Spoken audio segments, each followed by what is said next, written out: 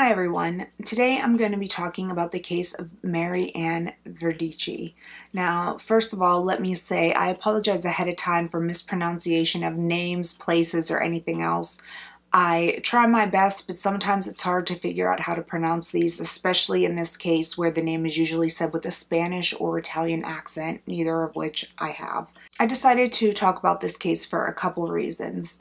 First of all, my parents actually sent me this article out of the newspaper to read because they know I find this type of stuff interesting.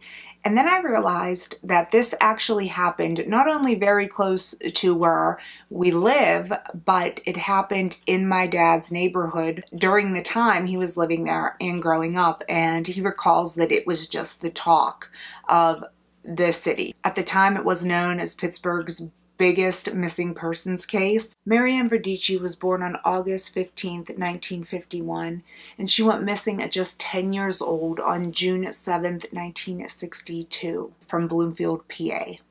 She was only 10 at the time of her disappearance. And that is actually another reason I wanted to cover this in honor of her birthday. Mary Ann's childhood was less than perfect. In 1957, Mary Ann's parents decided to separate, and in turn, they actually sort of abandoned her with her aunt Ruth Riley and Ruth's children, Mary Ann's cousins.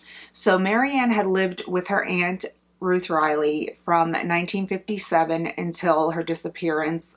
Now, Mary Ann was said to be this very free-spirited little girl. She liked to go from place to place. She liked to wander around the neighborhood. She didn't mind being on her own. She also loved to play with her neighborhood friends, and if she wasn't wandering from place to place on her own, she was playing with the local neighborhood children.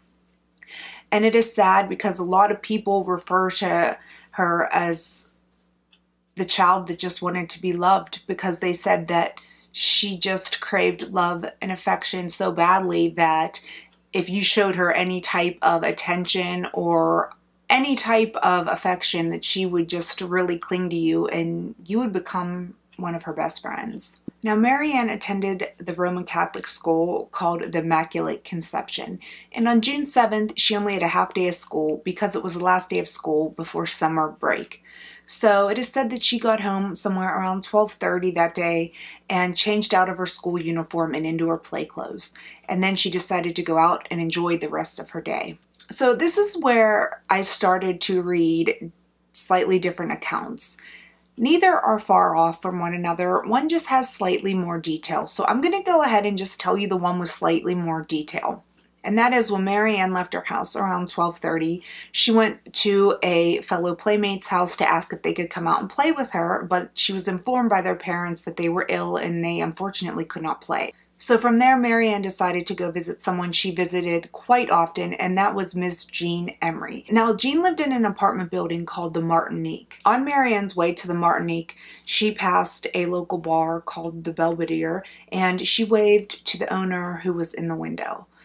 And the owner just figured that Mary Ann was going to see Ms. Emery because she did that so often, and she was right. That is where Mary Ann was headed. So Mary Ann got to Ms. Emery's apartment, and she went in and visited her and played with the cat. And while she was there, Ms. Emery asked her to please go to the store for her and pick up some cat food. It's unclear why Ms. Emery needed someone to run errands for her, as she was only in her early to mid-20s. So maybe Mary Ann was just looking for a way to earn some extra cash, or maybe she just didn't mind doing favors and it kept her busy. Either way, Mary Ann happily agreed to go to the store for Jean and left and went to the grocery store to get some cat food. When Mary Ann returned, it was said to be about 2:45 p.m. And now again, we're going to run into an area where there has been conflicting information. So I'm going to just go ahead and tell you guys all the versions that I have read because I don't know how to decipher which one is the correct one. The most popular one I read was that Mary Ann arrived back to the Martinique around 2:45 p.m. and she went up to give Jean the cat food, but was told by the apartment manager, William Dozier, that Ms. Emery was no longer home. and Mary Ann was last seen by William Dozier headed towards home. Another version I've heard is that Mary Ann entered the apartment building and went up to Ms. Emery's apartment, and the janitor saw Mary Ann try the doorknob and knock, and Ms. Emery was no longer home, and that was the last time that Mary Ann was seen. And many other versions are very similar to those two, but basically saying that she was seen going into the apartment building at 2:45 and she was never seen coming out. So with a case this old, it's really hard to find exact information, and most of the things I see are the same article just rewritten and rewritten and rewritten, so it doesn't give me much to go on, but those are the different accounts that I have read. Regardless of which account is 100% accurate, the one thing that is known is that the last known sighting of Mary Ann was around 2:45 p.m. on June 7th. By 6 p.m. that day, when Mary hadn't returned home, her family began searching for her, and they called the police at 10:30 p.m. that evening when no trace of her was to be found. Mary Ann Verdecchia was born on August 15, 1951. She went missing from Bloomfield, PA on June 7, 1962, at the age of 10. At the time of her disappearance, Mary Ann was 4'10", 60 pounds. She was wearing a white blouse with red shorts and white sneakers. Mary Ann has black hair, brown eyes, and a scar in the center of her forehead. If you have any information on the case of Mary Ann, please contact Pittsburgh Police Bureau at 412-323-7800. Agency case number 62744. Thank you. Unfortunately, even after filing a missing persons report, they never came across Mary Ann that day or the following days. However, a few days after Mary Ann's disappearance, they did discover a bracelet that was believed to be hers right at the entrance of the Highland Park Zoo, which is now known as the Pittsburgh Zoo. When this bracelet was discovered, it sent off a massive search party throughout the zoo. But unfortunately, no other traces of Mary Ann were discovered. Now, this bracelet was one that could be purchased at the dime store, as they say. It was faux pearls, and I believe it had a little heart charm on it, if I'm not mistaken. And it could have belonged to any young girl, really, but it was confirmed by all Mary Ann's friends and family that Mary Ann had that exact bracelet. And then when police did an inventory of all of Mary Ann's belongings, that bracelet was nowhere to be found. So it is strongly believed that that bracelet was Mary Ann's. The biggest question was that bracelet lost there before or after her disappearance? And that is something we'll never know. The police's first suspicion was that Mary Ann's mother, Marilyn Riley, came back and kidnapped her daughter. So the first order of business was to find Mary Ann's mother. They ended up finding Marilyn Riley in Chicago, and they brought her back to Pittsburgh for questioning. They also found Mary Ann's father. The two were not together, as mentioned. They had separated in 1957. However, the police located them both and brought them both back to Pittsburgh for questioning in this case. They both maintained their innocence and swore that they had not seen Mary Ann since they separated in 1957 and they left her to live with her aunt. So they both agreed to take a polygraph test, and the police performed a polygraph test on both Mary Ann's mother and father, and they both passed the polygraph test, so they were both ruled out as suspects. Unfortunately, both Mary Ann's mother and father are now deceased. Now, another thing that is frustrating about researching older cases is that I didn't find anywhere if they interviewed, I'm sure they obviously did interview her, but I didn't find any more details about anything that Jean Emery said.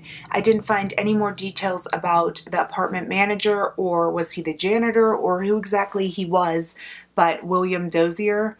So I'm assuming that the police followed up with those two leads and they led nowhere, because basically after they found Mary Ann's parents and ruled them out as suspects, the case pretty much went nowhere. That was until 1991 when a man, now grown, came forward and said that through psychiatric counseling he was able to remember something terrible he witnessed as a child in 1962 at the age of 9. He claims that he saw a Presbyterian minister molest and kill a young girl. He also claimed that Reverend Robert Buchanan molested him as a young boy. And with that being said, the police went and questioned the Reverend himself.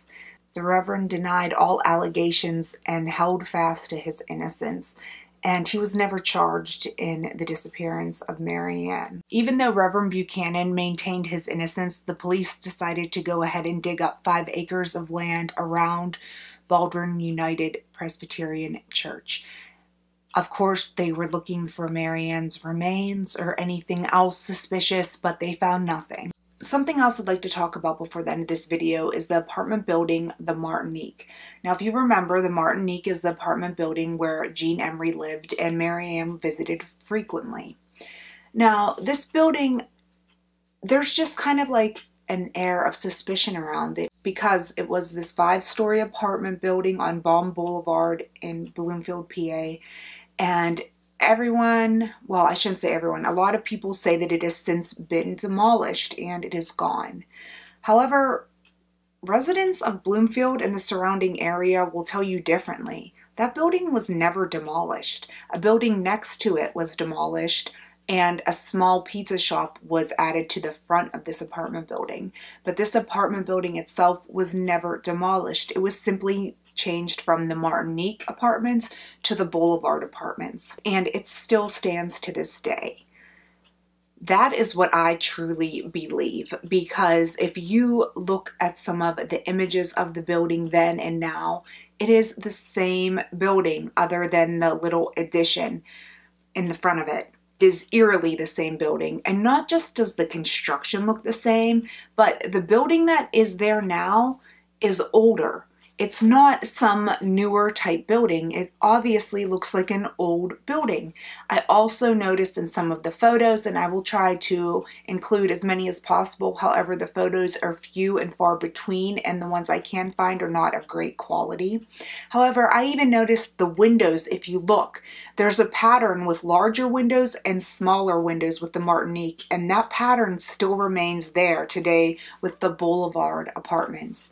So a lot of people basically believe that this apartment building was never torn down. It was simply renamed to try to mask its background.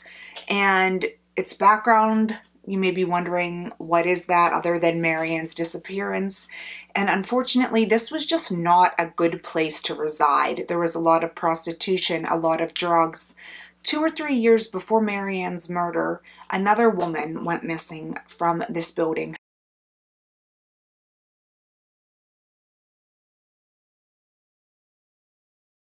However, she was 30, so people really don't think the two are related since Mary Ann was only 10. However, I think it's kind of suspicious. Both before and after Mary Ann's disappearance, this building was just really not a great place to be.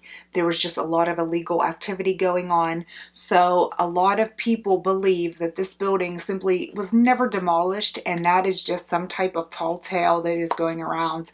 All it was done was renamed. What makes this theory even more plausible is the fact that if you go to look at records for this building now, no original records exist on when it was built or anything like that. So I think that is all very strange, and I think that building itself is hiding something, or at least hiding its past. One thing I should also mention is that Mary Ann has a half-brother. Now, she never got to meet this half-brother. However, he is a grown man now, and he works in Chicago as a police officer, and he was inspired by Mary Ann's case. He has been to the Bloomfield area, and he has talked to the detective that was on Mary Ann's case. Even though that detective has since retired, she is still very adamant about finding out what happened to Mary Ann. And this man and the detective both continue to keep Mary Ann's memory alive and still strive to this day to figure out what really happened to Mary Ann that day. Well, guys, that is pretty much the case of Mary Ann Verdecchia, and again, I apologize for any mispronunciations of any words or places. It's sad. August 15th was her birthday, so in honor of her birthday and keeping her memory going, I wanted to post this video on August 15th.